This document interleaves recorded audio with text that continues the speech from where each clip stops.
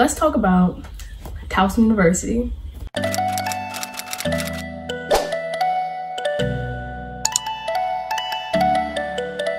What's up guys, my name is Kara Ray. Welcome back to my channel, and from the title you can tell I'm going to be telling you about Towson University.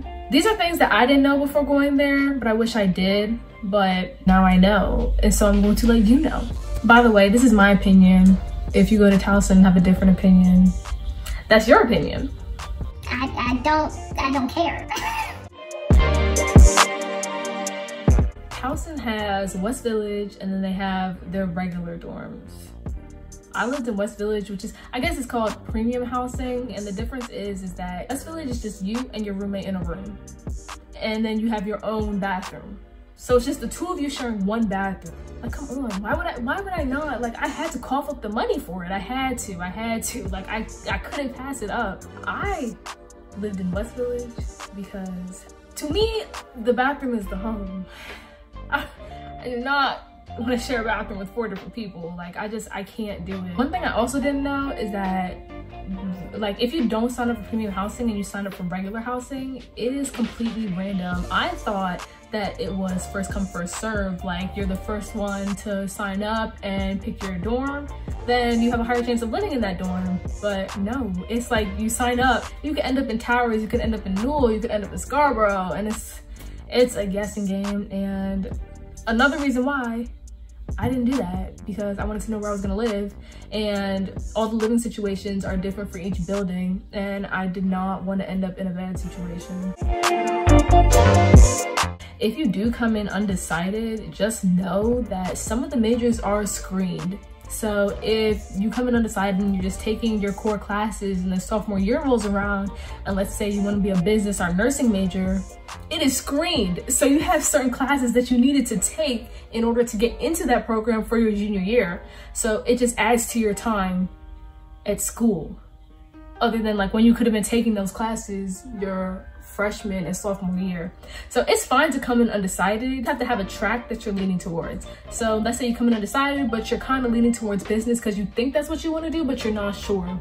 You come in, take the little econ classes, you know, your one accounting class, so just in case you do have some of those credits under your belt, so that you can take the rest of them to get into the program. Let's talk about Towson parties. Towson parties are 30 minutes away from Towson. They're in Baltimore. They are in Baltimore. And nobody tells you this till you're on campus, and then you see the flyer and you look up the address and you're like, 30 minutes.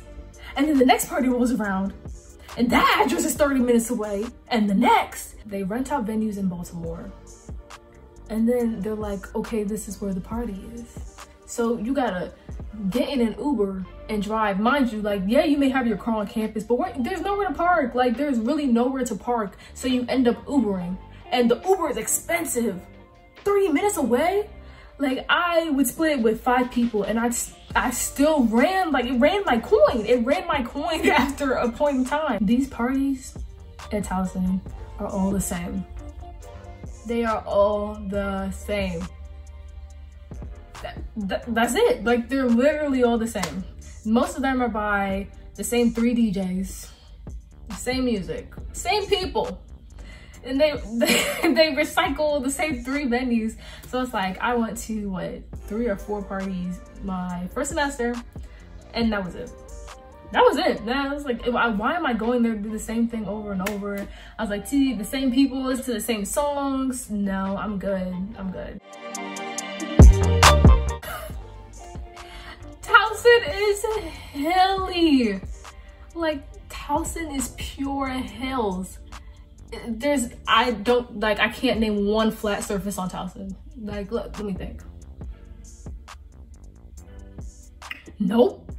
When you are walking to class, you're either walking up some stairs or down a hill, or up a hill and down some stairs.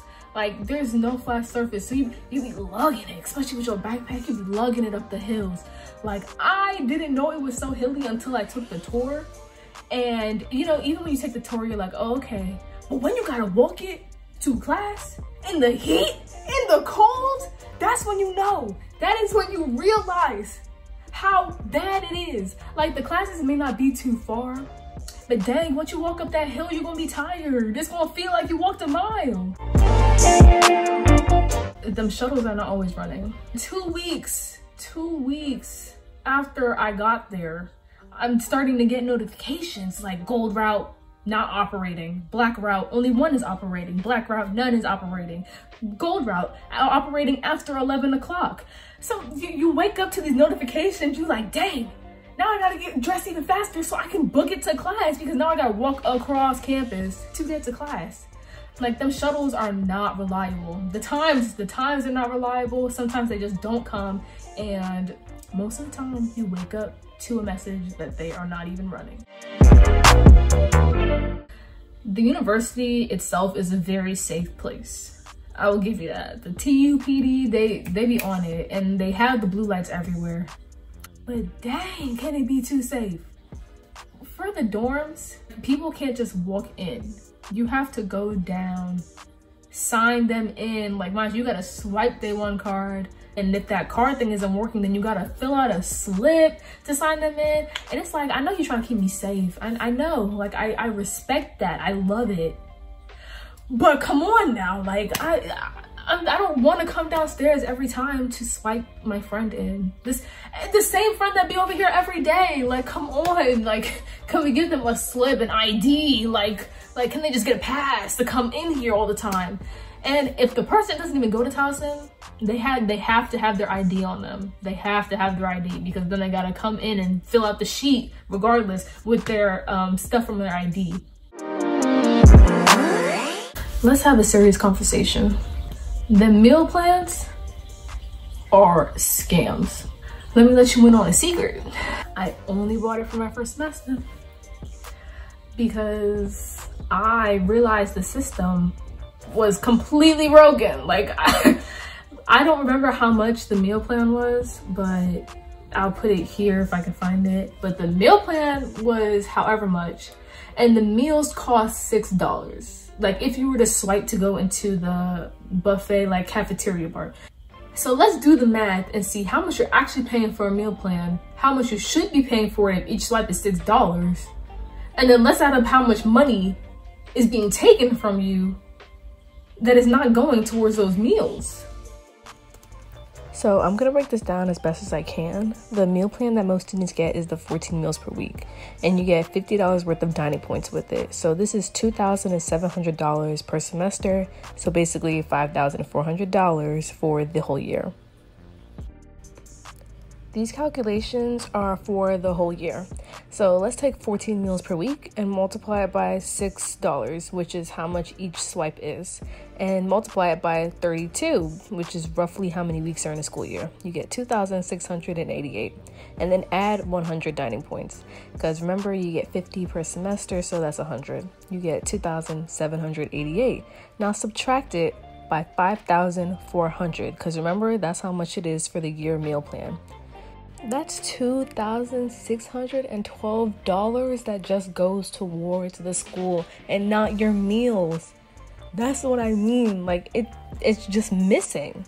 It's not making sense. It didn't make sense to me. And mind you, I didn't go to a buffet all the time. So if you don't go, I keep saying buffet, the cafeteria, the West Village Commons. I'm just gonna say that. I didn't go to Commons all the time.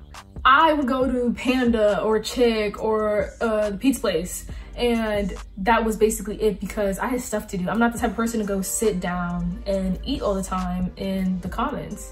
And if you're not that type of person, listen to this, please. I didn't buy a meal plan after my first semester. I just added money to my dining points.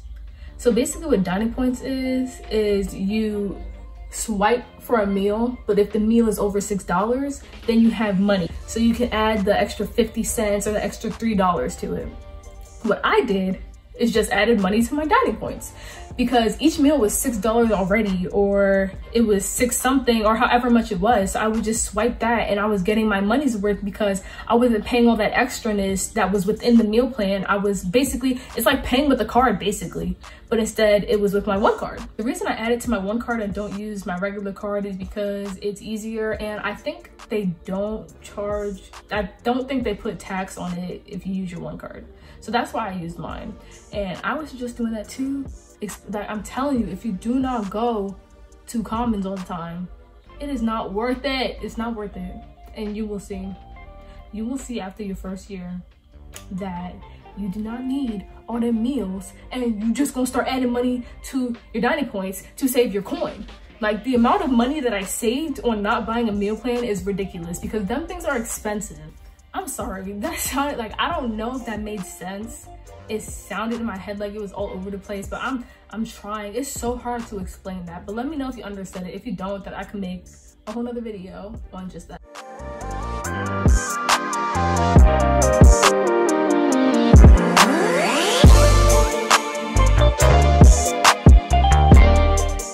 Going to a PWI, I didn't really know what to expect, but you don't remember as a PWI. Like, I would tell everybody this, I feel like Towson is just 50-50. Like, you don't remember you're in a PWI till you go to class. Till you go to class, that's when you remember it's a PWI. And you're like, dang, am I the only one in here?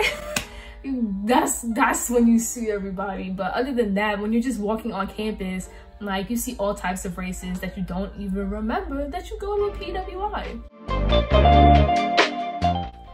Freshmen, I'm sorry. I hated it, and you're gonna hate it too. Them seminar classes that they force you to take. The Towson seminar classes. It's literally a hit or miss, especially since they make your schedule for you the first year. You're like, it's a hit or miss because you can't pick and you don't necessarily know what the class is. And the names are so vague. It's like, what was mine? What was mine? Dang, I can't remember. Something about life and how to live life, I'm gonna put it right here. But I went in there and she tricked us. I'm gonna tell you this, she tricked us, because I thought that it was gonna be fun because she made the first couple of days seem fun. Until that switch drop passed, then she threw us with the bombs, and I was like, whoa, whoa, whoa. If I knew the class was like this, I would have dropped it and picked another one. Like, come on now. Like, you should have showed me your true colors beforehand. For those classes, you're supposed to write a 10-page paper, but not all of them make you write a 10-page. Of course, the one I got, I had to write the 10-page, right? But some of my friends, they did not have to write it. Like, some of the professors were just like, no, I don't really need the 10-page paper, blah, blah, blah. And it's really just a hit or miss, because them classes be sounding stupid. I'm gonna tell you this now, like, the titles don't make sense. They don't make sense. They had one about vampires, and then my friend said one of her classes took her to a plantation. I was like, what are we learning here? What are we learning here? But you're forced to take them. So I would just say, just pick the one that you think sounds the best to you, because either way, you're gonna be screwed. I forgot to add that I really love Towson, and you will enjoy it too. It's honestly such a good school, and I wouldn't have chosen anywhere else.